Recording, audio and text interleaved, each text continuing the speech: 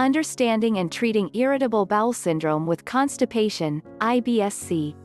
Irritable bowel syndrome with constipation, IBS-C, is a chronic gastrointestinal (GI) disorder that causes frequent bloating, abdominal pain, and infrequent stools that are also hard to pass.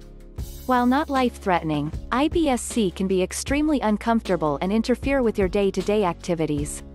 There's no cure, so treatment for IBS-C relies heavily on lifestyle and dietary changes, along with the help of medications that target your symptoms.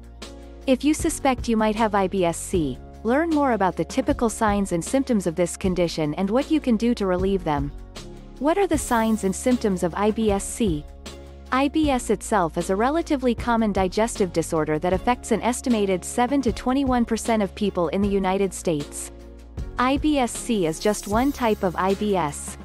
Other types include IBS with diarrhea, IBS-D, as well as IBS with alternating diarrhea and constipation, IBS-A. While all types of IBS can cause changes in bowel movements along with abdominal pain, there are more distinct symptoms if you have IBS-C.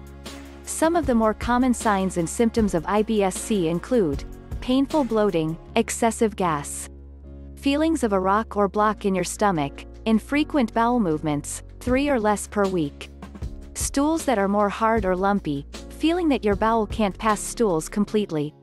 Once you do have a bowel movement with IBS-C, your bloating and pain may go away temporarily. However, these symptoms tend to come back. What makes IBS-C different from regular constipation is that it causes significant bloating and pain that you likely wouldn't have if you were constipated. IBS does not cause bloody stools or unintentional weight loss. What causes IBS-C? While IBS-C is common, the exact causes are still unknown. It may be genetic, so if you have a family member with IBS, your individual risk may be higher.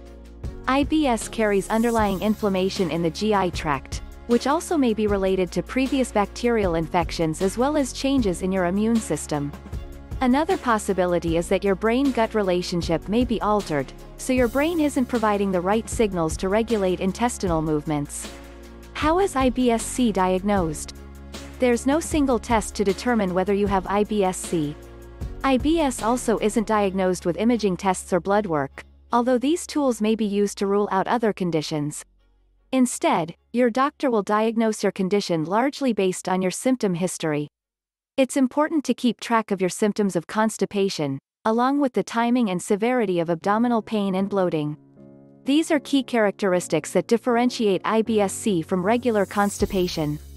A physical exam can also help your doctor diagnose IBS-C. This condition can often cause visible abdominal bloating. They may also gently press against your abdomen to gauge associated pain. How is IBS-C treated? Treatment for IBS-C focuses on reducing your symptoms and improving your overall quality of life. While IBS can't be cured, treatments can help you feel less bloating and pain, along with improved bowel movement consistencies. Medications. Your doctor will likely recommend over-the-counter, OTC, constipation treatments first. Options include fiber supplements, laxatives, and stool softeners. Certain detox teas may also have similar laxative effects that you may discuss with your doctor. The idea is that softening your stools and increasing your bowel movements will improve other symptoms of discomfort. If OTC options don't work, you may need a prescription medication. Antispasmodics are used to help relax your GI tract. Another option is a new class of medications called pro-secretory agents. These help IBS-C by softening stools in your intestines. You may find your bowel movements are frequent and easier to pass.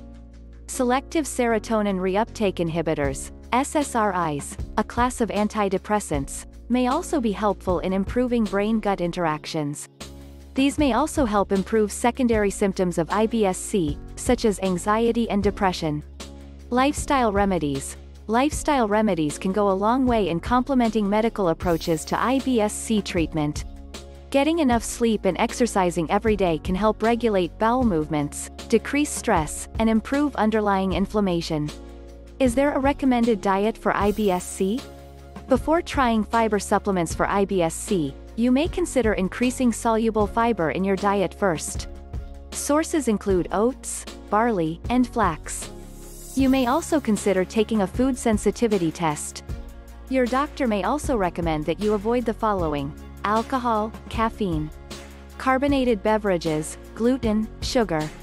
If you want a more structured eating plan for IBS, you may consider the low fermentable oligosaccharides, disaccharides, monosaccharides, and polyols (FODMAP) diet. The purpose of this diet is to reduce the number of certain carbohydrates that may trigger GI upset. With a low FODMAP diet, your doctor will ask you to remove certain foods from your eating plan for up to 6 weeks. You will then add them back in one at a time to determine if any are triggers for your IBS-C symptoms. High FODMAP foods to avoid include sweeteners, such as fructose, honey, corn syrups. Certain fruits, such as apples, apricots, avocado, and melon. Lactose, which is found in milk, wheat. Garlic and onions, beans and legumes. Is it IBS-C or CSID? Sometimes IBS-C may be confused with congenital sucrase isomaltase deficiency, CSID. Also known as sucrose intolerance, CSID is marked by a lack of digestive enzymes called sucrase and isomaltase. These are necessary to help your body digest sucrose, which is table sugar. Sugar may be one trigger for IBS-C symptoms, but this is a separate condition from CSID. IBS itself isn't caused by the lack of digestive enzymes seen in CSID. Sometimes CSID may be mistakenly diagnosed as IBS initially. Both CSID and IBS-C may cause bloating and abdominal pain. What sets CSID apart though is that it can cause diarrhea, nausea, and acid reflux, especially right after you consume table sugar. Takeaway: IBS-C is one of the most common types of irritable bowel syndrome, a common gastrointestinal disorder. It's important to keep track of your symptoms, including bowel movement frequency, to help your doctor diagnose this condition. It's best managed by changes in lifestyle and diet, although medications can help, too. Call your doctor right away if you notice any unusual symptoms. Weight loss, bloody stools, and vomiting may be related to a condition more serious than IBS-C.